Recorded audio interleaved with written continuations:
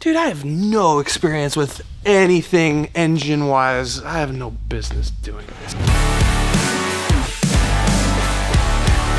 All right, here we go. 3, 2, 1.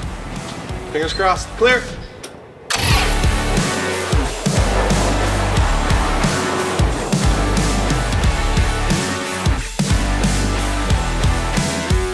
What we can do while we're waiting for fuel is we're gonna motor the engine. So very little load on the starter with the spark plugs not in. And I have no idea what I'm talking about. I'm regurgitating and doing what other people have told me to do. So thank you everybody for your advice. But the point is to see oil pressure, because that's what we're waiting to do, to lube up the oil system. After that, then we'll put the spark plugs in, torque them down, hook up the ignition system, and get ready to crank.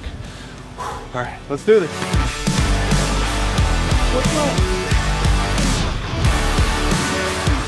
Actually, we shouldn't see any there because it's all gonna go down here. Is there a pressure block? Let's see if it's a pressure block, which it is. So I'm not sure why it's not venting out the top of the tanks. Yeah, I'm hearing it vent. Take 2, we have fuel. That was an interesting dilemma. Once we have oil pressure, we can put the spark plugs back in, hook them up, and crank. Fuel cutoff valve is off. So master is on, chocks are in, right ignition circuit breaker pulled, left ignition, that came back on. Okay, so that's now off. Let's go engine monitor up, hold the brakes, idle cutoff, throttle shouldn't matter, I'll just go mid-range. Okay, 3, 2, 1, clear. Yeah. Sounds good. Oil pressure 1, 2. All right, oil pressure 7, 8, 9. Just being conservative on that. Okay, ready, clear. Woo. Okay, oil pressure 10, 11, 12, 13, 14, 15, 16, 17, 18, 19, 20. All right, it's up to 46, 48. Good. Clear.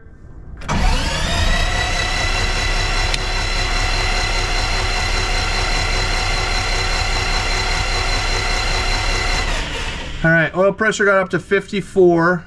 That's all we were looking for. All right, let's go ahead and put in the spark plugs and get this baby fired up.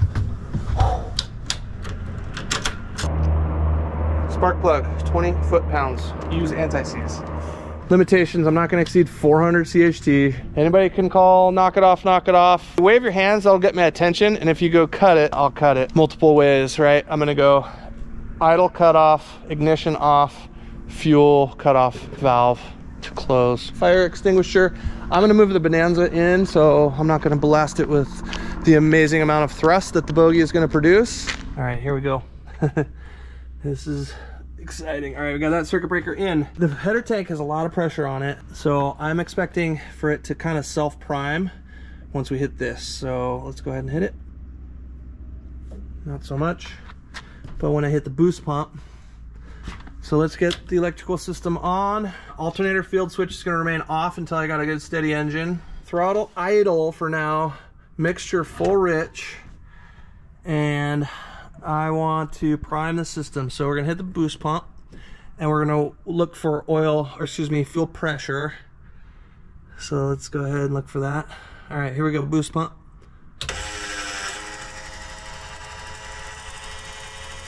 Okay. Fuel PSI still nothing. Gonna go off. Okay, so no fuel down there. Maybe if I go throttle wide open, just open everything up. Here we go again, boost pump. There it goes, fuel pressure, nice. We got a leak. Where was it? We got this line here. Okay. Okay, potential I didn't tension that. Okay, well we got, that's good news, we got pressure. Yeah. Bad news, we have a little bit of a leak. Where, so it was coming out of here? Yep. Okay. Let's go ahead and tighten that up. Check all the other connections while we're at it. All right, got that tightened up.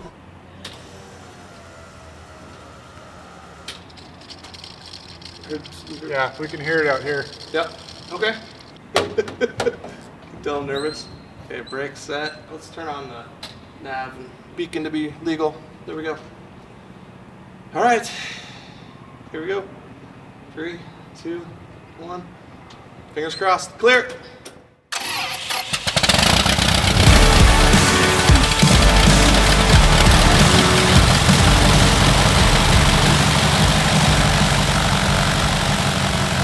No RPM indication is what I said, but that wasn't enough to wipe the shit-eating grin off my mug. Unfortunately, my GoPro didn't record this clip of all freaking clips, so other than the RPM indication, which we'll get to in a second, and the untorqued fuel line, everything worked awesome.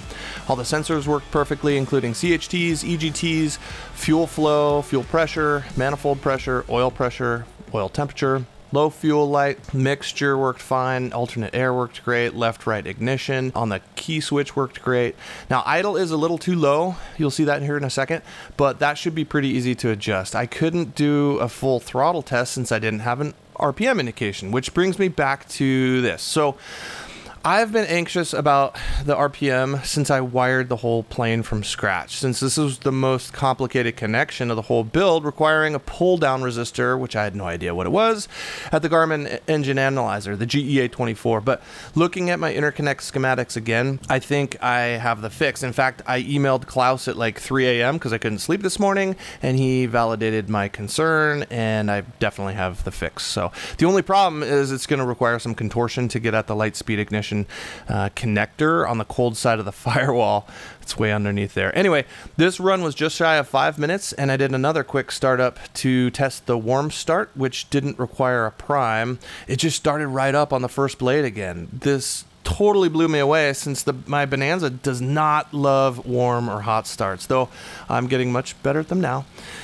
So until first flight, which is only about 2.5 to 3 weeks away in early January, I don't want to run this engine very much because break-in has to be pretty much airborne. A lot of power, a lot of heat. So the only test runs I'm going to do on the ground again are to test this RPM fix, do a taxi test, and then do a full power static RPM test to ensure I get enough power for the first flight. I'm looking for 2,300 RPM at 0 airspeed, so I'm starting with 17.5 degrees pitch on the ground adjustable Whirlwind. Now, I'll be doing the new task-based flight test program and beta testing the EAA's draft test cards to provide them feedback before they're released. So make sure you're subscribed to check that out. And then finally, my carbon helmet from Lift Aviation just shipped. So I'll be rocking that during flight test, stole drag competitions, and higher risk backcountry missions. Thanks to Lift Aviation for sponsoring this episode. All right, here is the too low idle. And here I'm using the mixture to go to idle cutoff to actually shut it down. Thanks, guys. After the warm start, I'll use the ignition switch to turn it off, and that worked like a champ. Post-run inspection. It'll be more thorough when I turn the camera off, but nothing is glaring. It's nice to feel some heat on these bad boys. All right, if you're interested in the engine tour, go ahead and click here or here, whichever side, for the long form version of it and all the work we've been doing over the last few weeks. So if you're interested in that, go ahead and click there. But I'm gonna wrap this one up. I'm off to Japan for like 11 days vacation with family. And then I've got like 6 weeks off of work, unpaid. I'm just taking a leave of absence to get this done. That was a huge milestone. So thanks again for watching. Thanks to those of you who helped me get to this process. I'm just a guy who has never worked with engines before, and I guess if I leave you with one thing is you can do it. Surround yourself with good people who know more than you. Look at that. Thanks, Garrett.